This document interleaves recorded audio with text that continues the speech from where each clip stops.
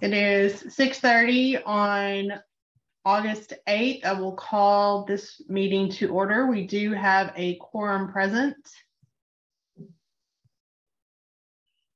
Do we have anyone signed up to speak for the public forum? No, ma'am. Okay. Item C on our regular agenda. This will be to discuss and review the year-to-date financial statements for July of 2022.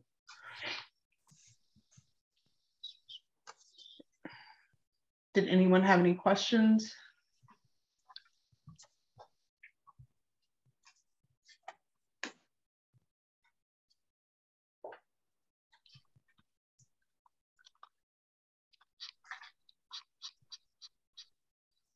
I don't think there was anything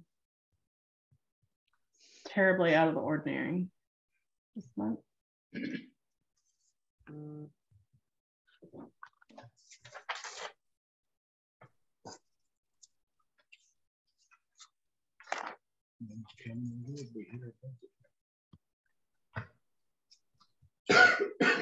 All right, any questions on that, on the financial statements?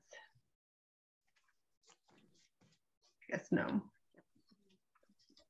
right, number 2, discuss, consider possible action on the meeting minutes from April 11th of 2022 and July 11th of 2022. Let's start with April 11th. Were there any questions or concerns?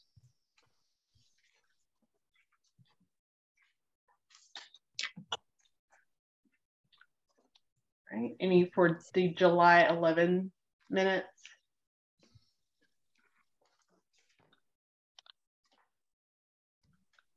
All right, do we have a motion to approve those? Approved. And do we have a second? Second. Okay. Alice, I assume you were able to capture. Yes, Waldrop made the motion to approve the minutes and Henderson seconded. What is Okay. that? All in favor? All those in favor, please raise your hand. Thank you. 4-0.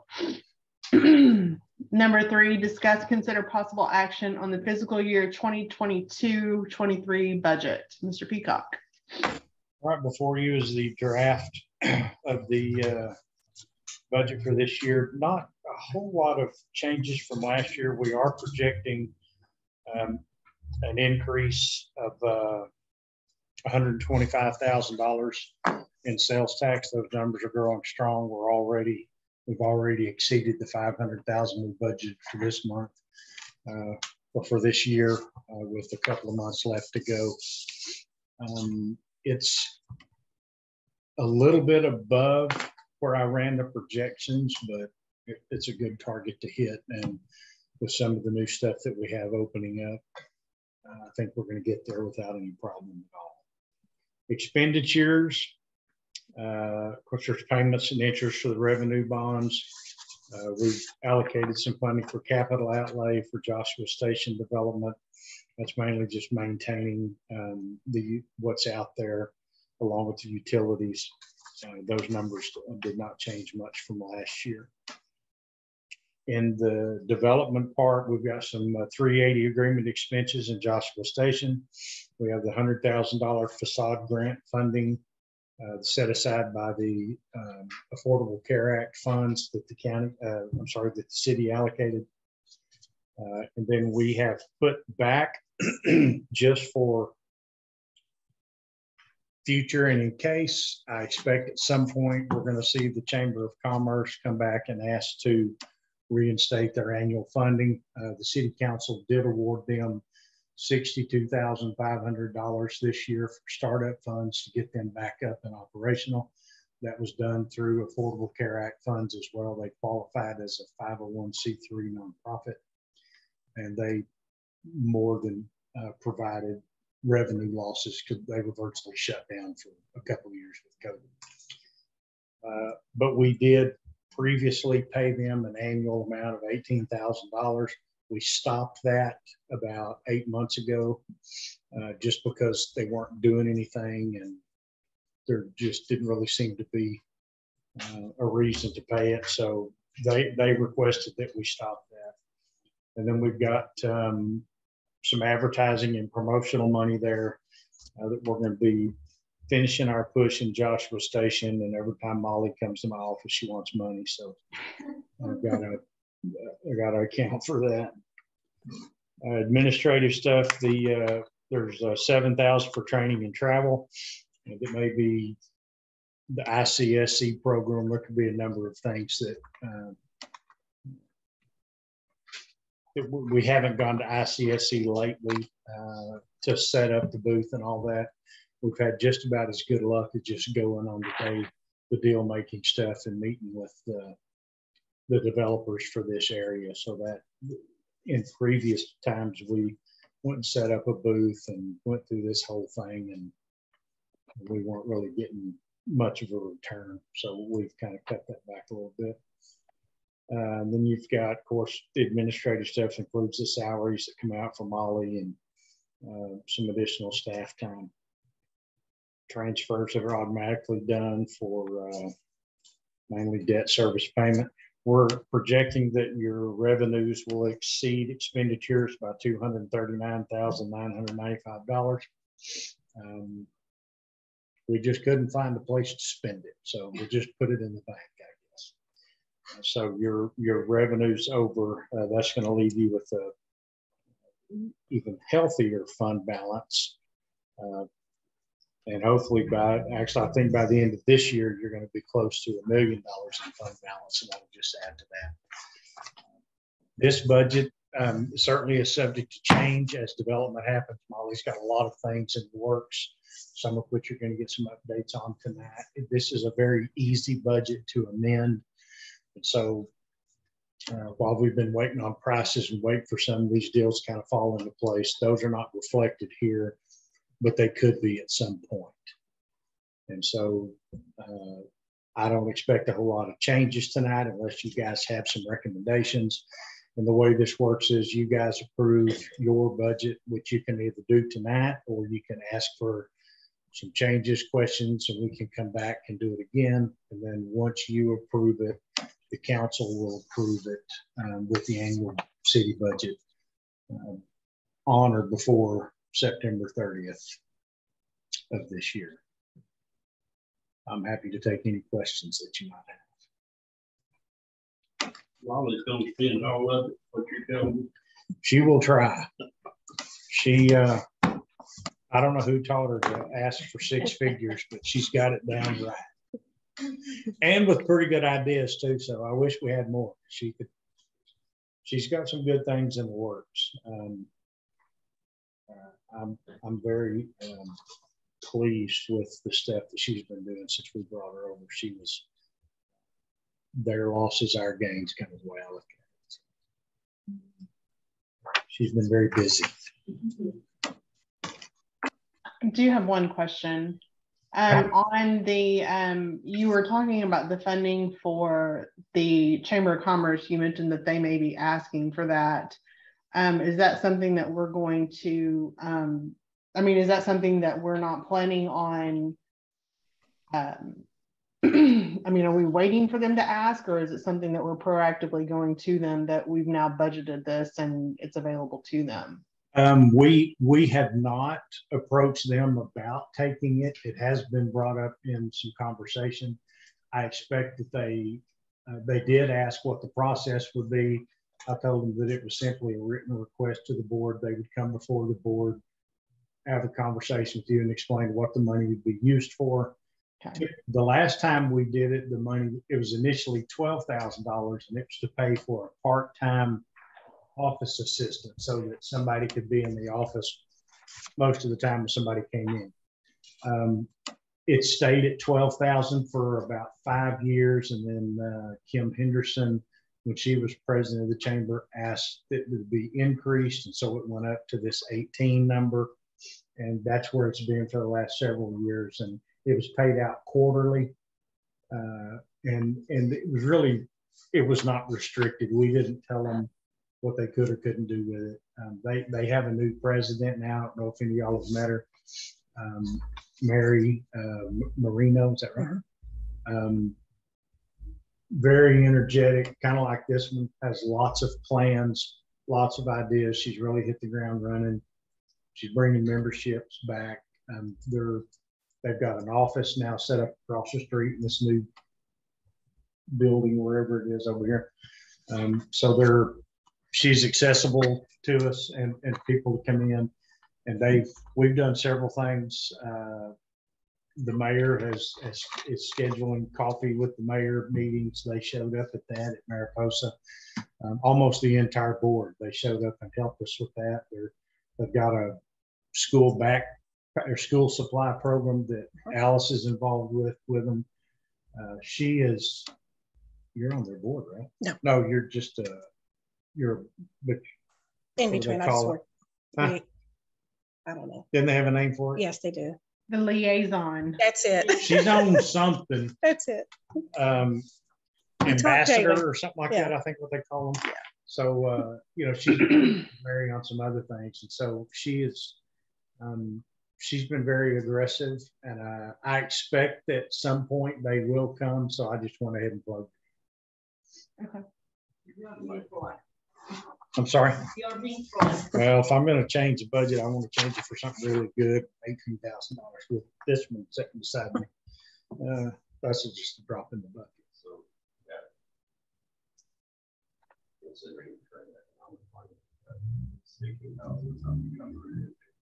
I think it is from us because there's another round of the Affordable Care Act money coming out.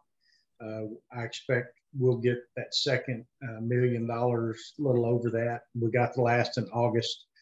We're thinking that that's when this will show up again. We haven't used all of the first allotment of money. And so because they're a nonprofit, because they suffered loss and all that, they could be funded through that as opposed to this. And so if we do that again with them, it may be that that we funnel that through here, this board being kind of the oversight for the city. And we're going to ask her to come to these meetings quarterly just to fill y'all in, to kind of justify the money they've got, the money that they may need in the future, so that we had them doing that before. And so Mary, she will very quickly explain to you the things going on. She's very passionate about that chamber. I hope it stays with her. Because they're very important to us growing, and they're a big cheerleader for the city when they're up and running. I've got a big soft spot for Do you? Yeah. How come? Are you on one? No, I'm not. I just had different dealings here and there with some of the past. They can be a big help. They're always a big cheerleader for the city. So we wanted them up and running. We were pushing them to get up and running, even to the point that when the mayor and I met with them, we told them that we were prepared to fund another startup if they didn't get with it. And they brought her on, and she's done very well. Any other questions on the budget?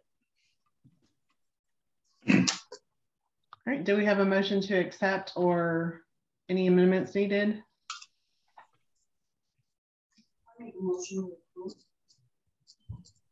Okay, do we have a second? For this one. All right, so we have a motion and a second to accept the proposed 2022-23 budget. All those in favor, please raise your hand. Thank you. So 4-0. Item number 4, discuss, consider, and possible action on the policy for the facade improvement plan. So you have a draft in front of you with a couple of changes that the council requested, and then some I think that Shelley brought up at the last meeting. And so we have taken out the $50 application fee. We have changed the language and made it allowable for businesses to apply that made changes to their facade and improvements within the last 12 months. You'll be able to consider those for funding. Those were the two big things that that people brought up was they wanted to be able to go back and offer maybe some people that started out that didn't. This is another thing that the chamber has agreed to cheerlead for us to advertise and to help get the word out about this. And so they're going to be a big help in this program here. Now, we also put in, we haven't really been able to establish what the maximum amount should be. So we just we've got it limited at $5,000, but we have a caveat that approval can be processed for a request that exceeds that $5,000 based on available funding. So if they came in and were asking for more, maybe had done, just example, the nursery guy over here, I mean, he spent a ton of money getting that thing up and running and ready. That might be something that you wanted to consider more for. So you have the option to go more. The basic grant is still setting at $5,000. And I mean, we can, I don't care what the number is, but I just figured that $10,000, I'd like to be able to do more than 10 of them. But we can set that number at whatever you guys want. The council wanted to take a look at that being a little bit higher. They brought that up, and so I made that. We just put that caveat in there that at your discretion, it can go above that limit. So this is just another draft that will go. This will go to the council also. You guys are seeing it first, and if you're good with it, then we'll move forward to the council. Will get it next Thursday night and see what changes they have. And if you have changes, we can put those in now before the council gets it. I'm sorry? How high would they like to see the number?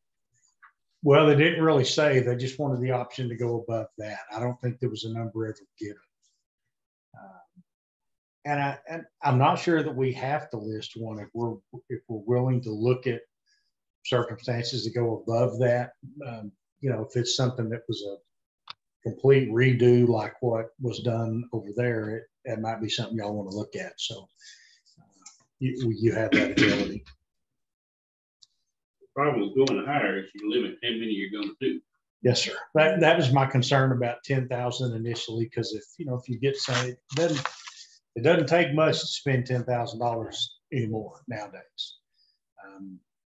So that was kind of what we looked at after talking, and I called a few other cities that have these, and a lot of the cities our size that they're doing these similar projects with this federal funding, they start at 5,000, but they also allow people to go higher if need be.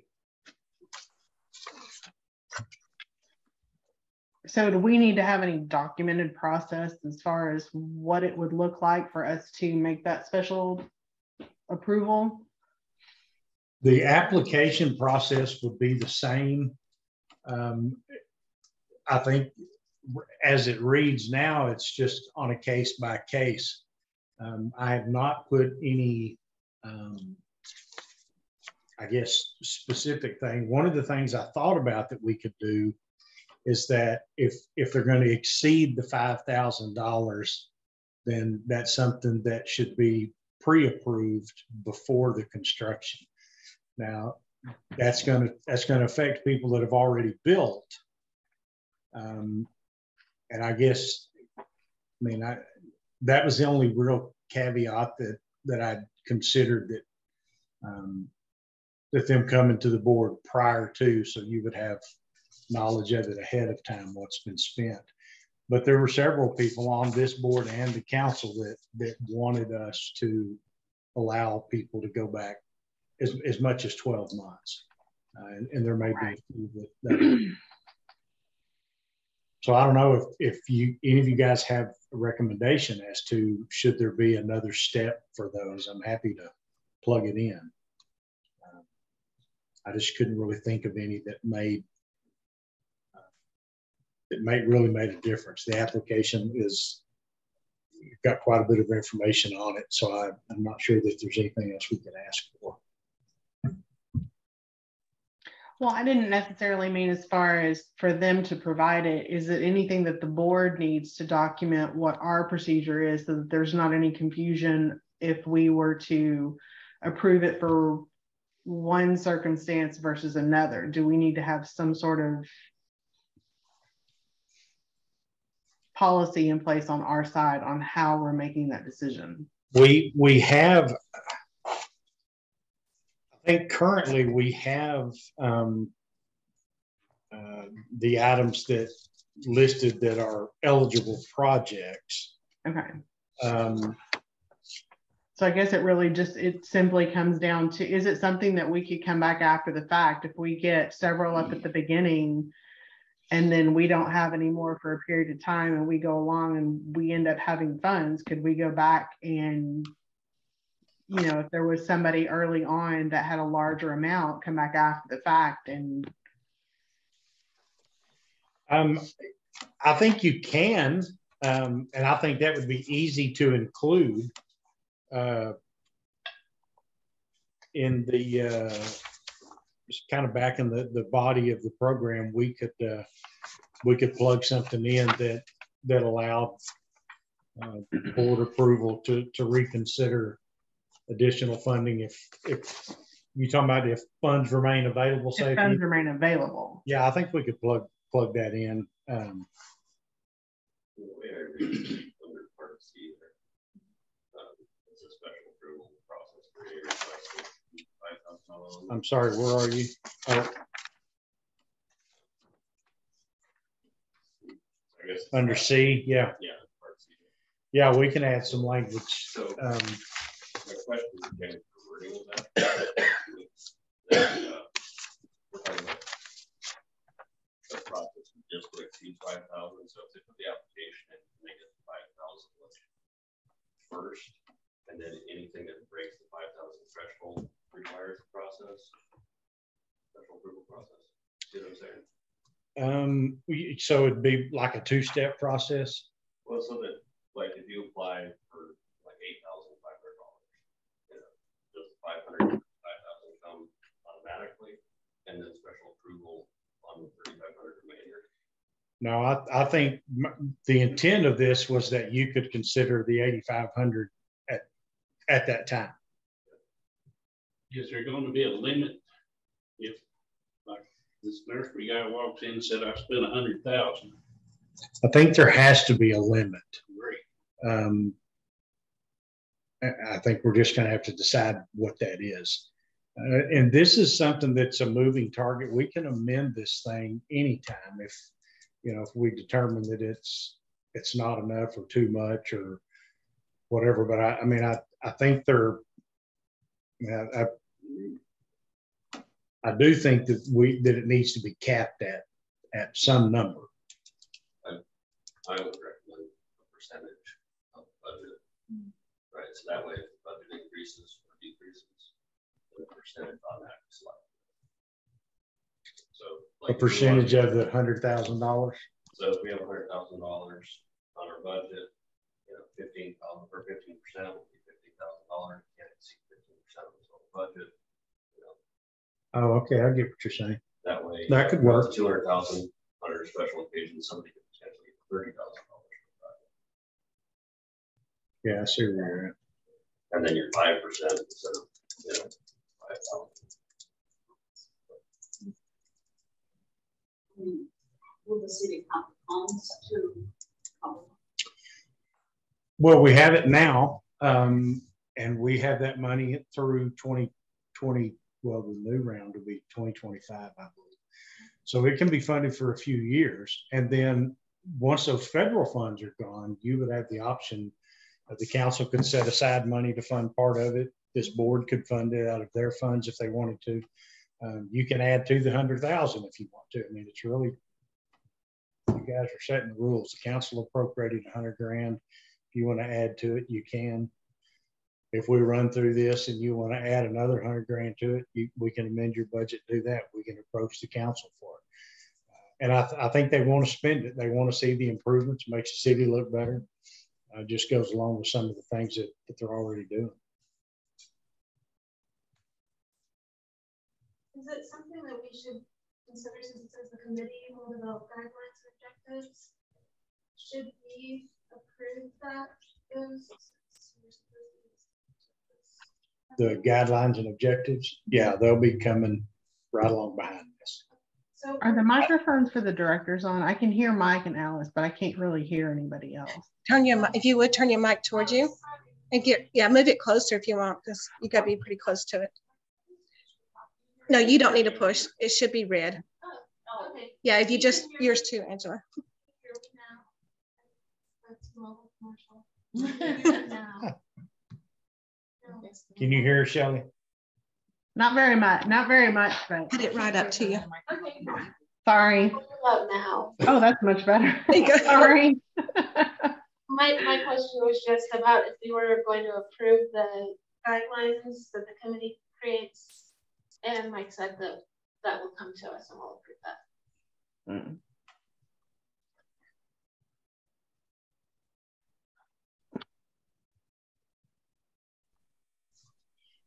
And so are y'all all in agreement that is the 15% the number that you want to not to exceed the budget? Is that, does that, y'all feel comfortable with that? I think so. Or a different number, Johnny?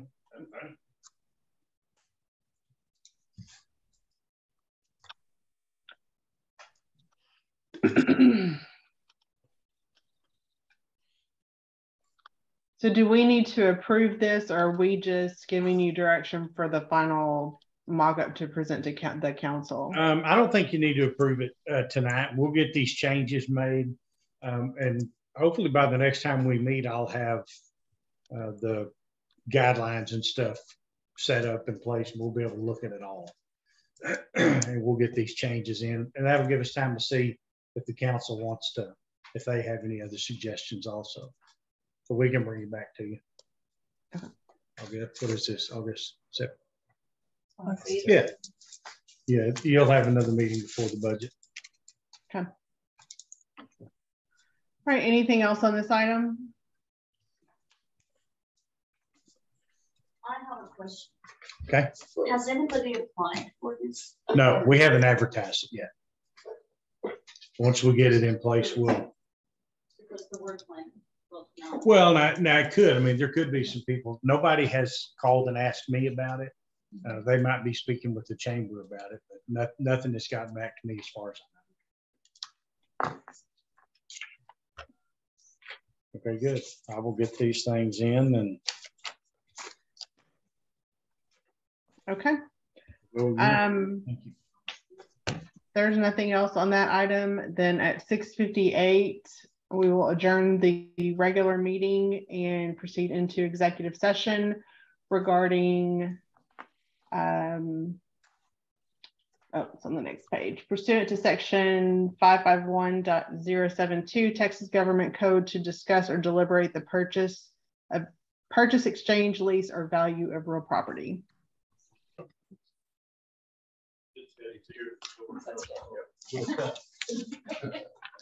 Hey, Shelly, whenever you're ready.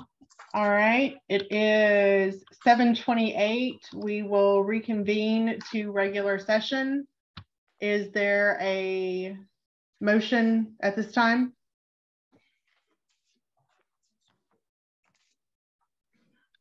For approval. May I make?